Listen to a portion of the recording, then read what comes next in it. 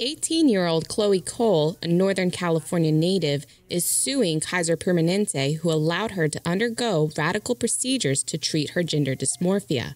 We're suing a number of doctors and different medical groups on behalf of Chloe Cole, who was diagnosed with gender dysphoria at the age of 9. Paul Jonah, one of Cole's attorneys, told NTD that she underwent transgender treatments between the ages of 13 and 17 without giving informed consent.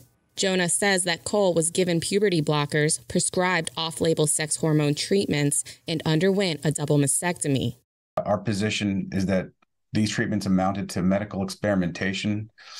There was not proper informed consent, and there was lies told by the doctors to Chloe about the success of the treatment, and there was not sufficient discussion of the potential risk. Cole's legal team sent a letter of intent on November 9th, which accuses the Permanente Medical Group, Kaiser Foundation Health Plan, Kaiser Foundation Hospitals, and multiple doctors of malpractice. The treatment caused her significant emotional and economic harm. And so we want to hold these doctors and institutions accountable under the law monetarily. And there's a whole host and a litany of scientific literature that suggests that this is the wrong protocol for gender dysphoria in children, because the vast majority of children with gender dysphoria have that resolved by the time they reach adulthood.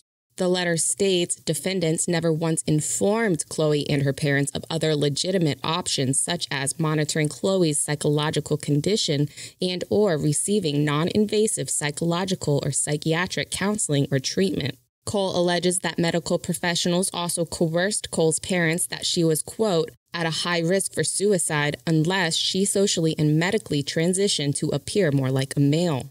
There's really been no controlled or long-term follow-up studies demonstrating long-term psychological or physical health of children who go through this treatment. Jonah stresses that doctors and institutions need to be held accountable before prescribing such radical and experimental treatments to minors. He says that financial motives are unfortunately playing a big role within the medical community. Well, we know that the doctors and the institutions have a major financial incentive.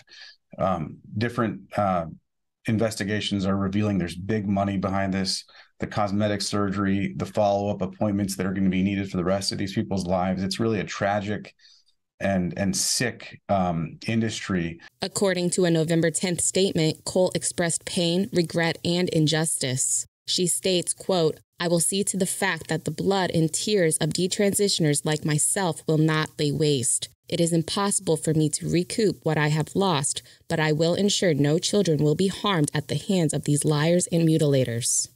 We also want to set precedent going forward that ensures that if doctors or institutions are going to go down this path with minors in the future, they need to follow the appropriate protocols. Kaiser Permanente has 90 days to settle the case or respond to the letter of intent to sue before a lawsuit will be filed. Officials from Kaiser Permanente have not responded to multiple media requests for comment.